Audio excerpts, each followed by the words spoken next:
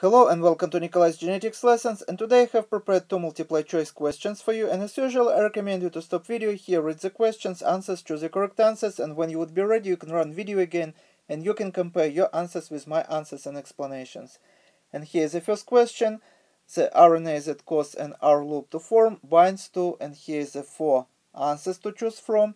And first of all, I know that many people don't know what is the R loop, or if they know, many also confuse template strand of the DNA and coding strand of the DNA. So imagine that this is double-stranded DNA, and when double-stranded DNA would be used in order to make message RNA, so these strands of the DNA would separate, and one of the strands of the DNA would be used as template strand of the DNA in order to make a message RNA. So we call this strand of the DNA template strand of the DNA, and this we call coding strand of the DNA. And I would use the same color for this strand of the DNA as for the message RNA, because code of the message RNA would be the same as code of the as sequence of the coding strand of the DNA. For example, if we would have A, C here, on the other strand of the DNA we also would have A, C, and on the complementary strand of the DNA here we would have T, and G. So this is going to be complementary strand of the DNA to message RNA and to the second strand of the DNA. And these two strands of the DNA would have the same code, except that when we have, for example, adenine here, we have here uracil, and we have thymine here. So as you see, thymine in this strand of the DNA would be substituted with uracil in the message RNA. Other names of these two strands of the DNA would be, as you remember, if this template strand of the DNA, you may also find that name for this strand is non-template strand of the DNA. And if this coding strand of the DNA, you also may find in the textbooks that this is non-coding strand of the DNA. Also, this would be positive strand of the DNA, and this is going to be negative strand of the DNA. Also, message RNA have not only the same sequence as coding strand of the DNA, but also have the same orientation. So if this is going to be 5' end, here we have 3' end, and on the coding strand of the DNA we also have 5' end here and 3' end here. And on the template strand of the DNA we have 5' end here and 3' end here. So now when it's clear, I will explain you what is a R loop, and R loops were found or discovered by Richard Roberts and Phillip Sharp in 1976, and 17 years later in 1993 they got a Nobel Prize. So what is the experiment? Imagine that in the early 70s geneticists couldn't sequence whole genomes. So imagine that here is a genome of the bacteria or virus.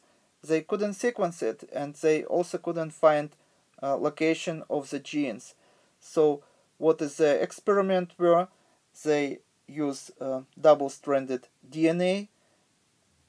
Once again, here is a double-stranded DNA, and they used message RNA, and they mixed whole genome of the virus with message RNA, and what they got later actually the same structure as I show here, but I will use a new drawing here. So this is double-stranded DNA, and under certain circumstances, under certain temperature, message RNA would make better bounding to the template strand of the DNA than coding strand of the DNA.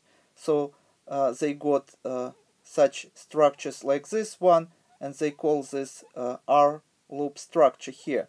So this coding strand of the DNA couldn't bind to the complementary strand of the DNA because message RNA had a better affinity with this strand of the DNA. So they got such structures like this one. So how this helps them to get their Nobel Prize?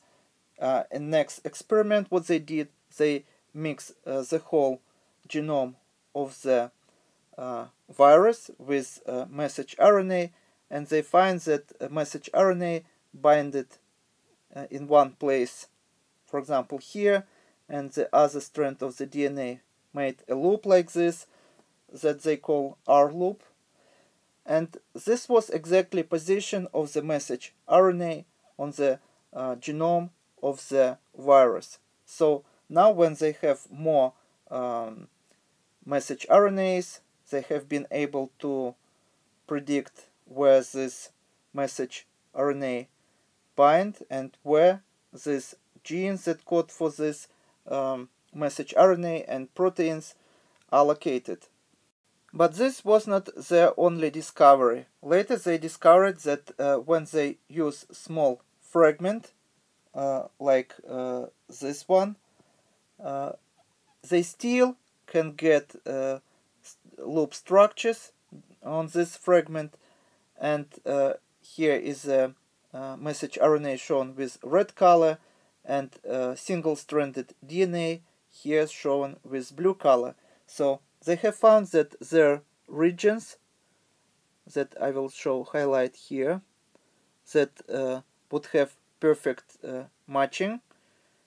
So one fragment, second fragment, as you see, third fragment, and fourth fragment, fifth fragment, and sixth, seventh, and eighth. So as you see, there is 8 fragments here, and 1, 2, 3, 4, 5, and 6 loops here.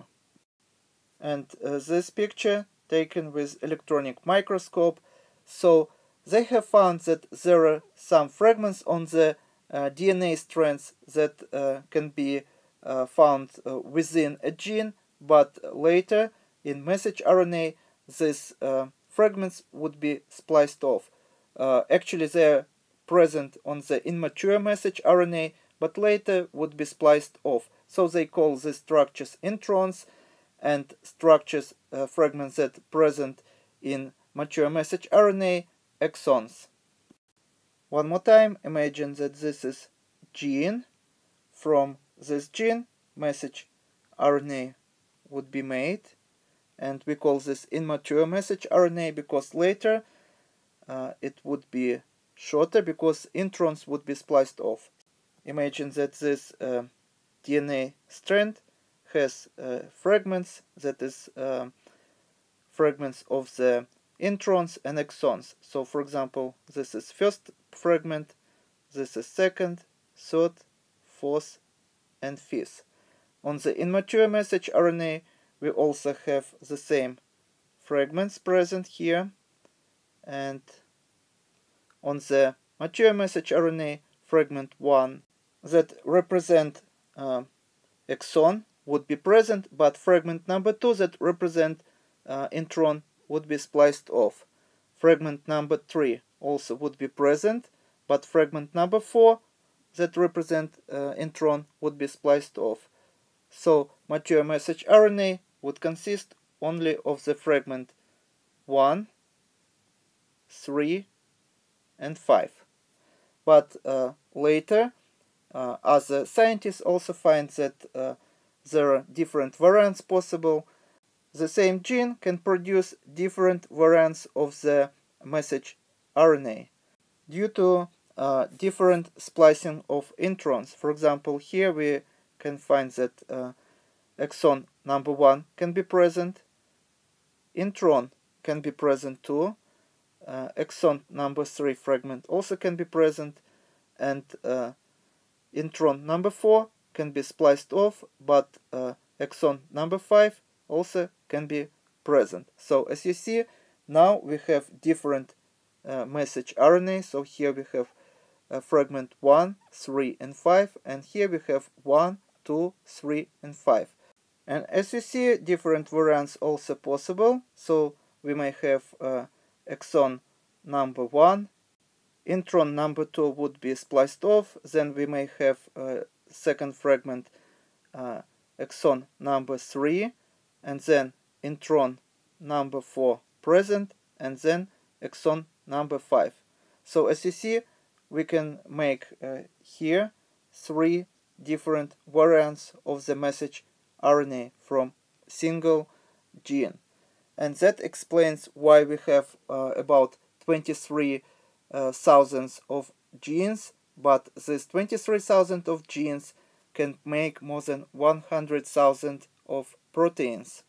Now we are ready to answer our question. The RNA that cause an R loop to form binds to, and as you see, RNA binds to template strand of the DNA. We also call this non-coding strand of the DNA. Answer A. And next question, in this experiment, an intron forms a single-stranded region because, and here's the 4 answers to choose from. Once again, when we hybridize message RNA with complementary template strand of the DNA, template strand of the DNA would be much longer because this strand of the DNA would include introns, and introns wouldn't be able to bind to the message RNA because in the mature message RNA these fragments are spliced off, and these loops we call introns on the DNA strand, and these fragments that bound to the message RNA we call exons. So now we are ready to answer this question also. So answer A, the DNA was not properly denatured, and this is not the correct answer. Answer B, the intron is very long. This could be a correct answer because intron have to be long in order to make a loop structure like this. But let's check other answers if we have better answers. Answer C, the intron is complementary to the regions that were spliced out of the RNA. And this is true because, as you see, introns were complementary to immature message RNA that contained these intron regions, but later were spliced off. And this is how these R-loop structures were formed. And answer D, the intron is AT rich, and this is also true. These regions are AT rich, but as you see, the best answer would be answer C. So first of all, these structures, R-loop structures, are formed because the intron is complementary to the regions that were spliced out of the RNA. And this is all for today. Thank you for your attention. Please subscribe for more new videos that I post almost every day. Thumbs up if you like this video. Please write your comments, questions if you have any. And see you in the next video. Goodbye.